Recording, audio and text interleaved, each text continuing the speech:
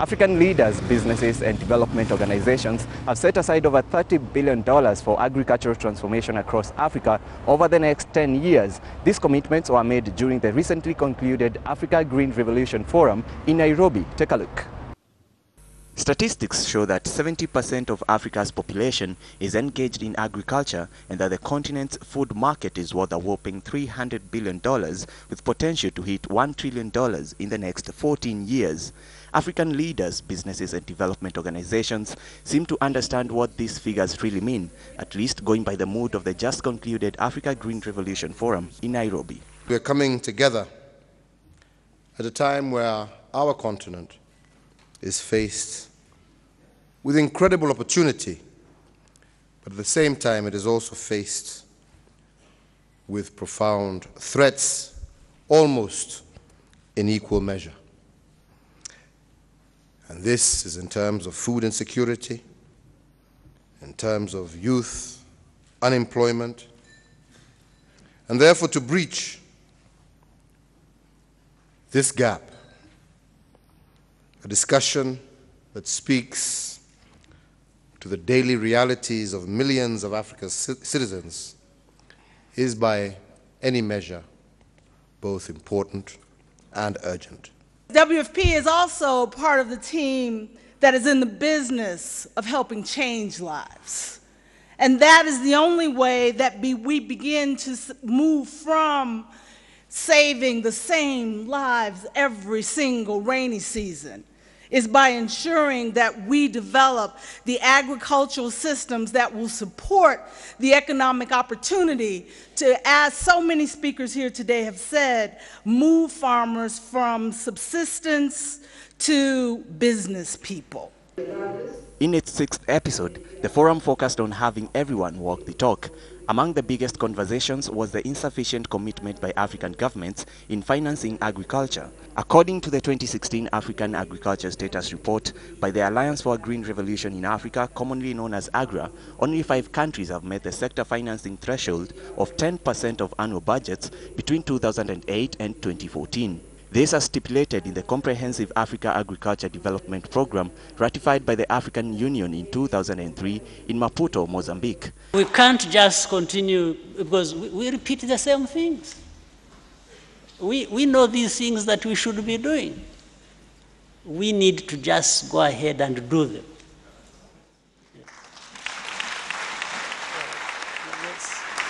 I mean, what else can I say? That is what I think we should be talking about. And we keep measuring results and pushing each other and slowing down on repeating ourselves. It is clear that without integrating our shared continental vision into our respective domestic policies, we will not only hold back one another, but more significantly, we will keep our citizens from experiencing a wide range of benefits. If you have to end hunger by 2025, definitely you have to put in place a mechanism which is going to take this one forward. We have developed tools for accountability, and the heads of state have agreed to come back together every 2 years to say where are we in the progress of implementing Malabo.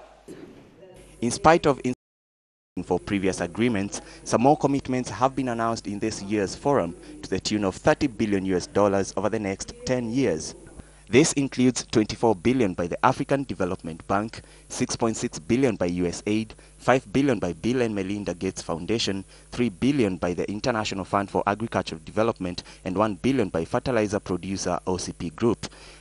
Other pledges include $350 million by the Kenya Commercial Bank, $180 million by the Rockefeller Foundation, $120 million by the World Food Programme, and $200 million by the Government of Kenya. It is estimated that food agricultural markets in Africa will rise to $1 trillion by 2030 from a value of $313 billion in 2013. The question for Africa is this: will Africa tap into this huge market by investing now in modernizing its agricultural sector, or will it simply remain a net food importing region?